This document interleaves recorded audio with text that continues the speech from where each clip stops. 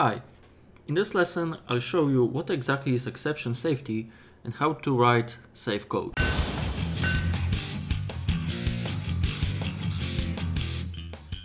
Exception safety is a general term for a few rules describing how code should behave when an exception is thrown.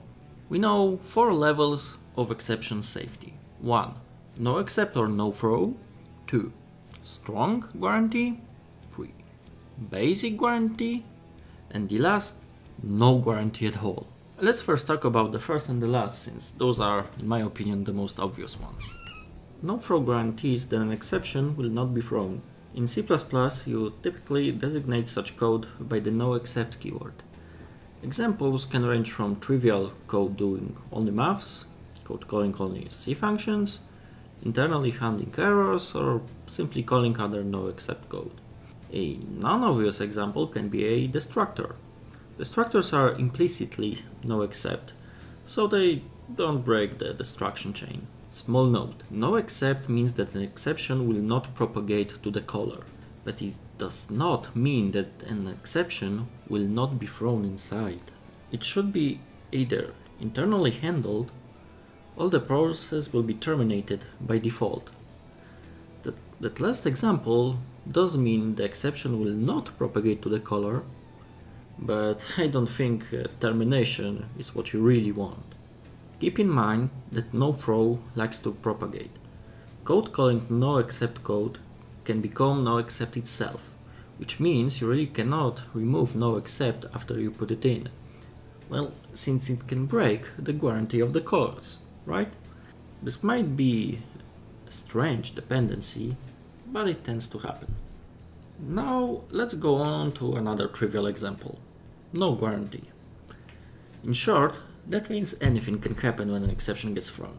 From typical resource leaks, well, let's say a portal from hell opening and demons killing us all. It's possible. This is usually also not what we want. Basic guarantee means your code can throw, but no leaks will result of that.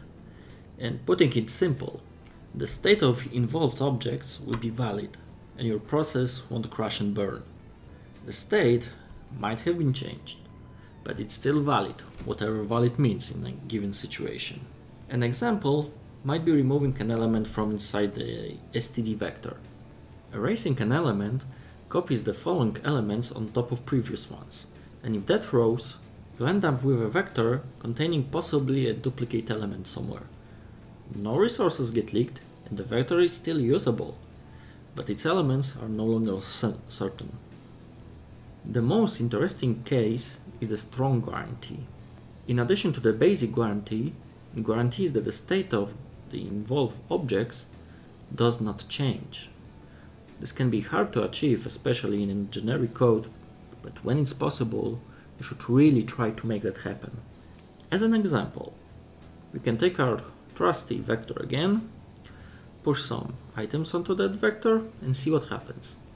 Pushing an item can result in an exception for various reasons, example running out of memory to allocate or whatever. In such case, the vector still remains in its previous contents, even if an exception does propagate upward. Well, there's one, let's call it an exception to this rule, but let's leave it for now. It's important for you to understand that if an exception gets thrown and the state of any involved object doesn't really change because of that, then you have a strong exception guarantee.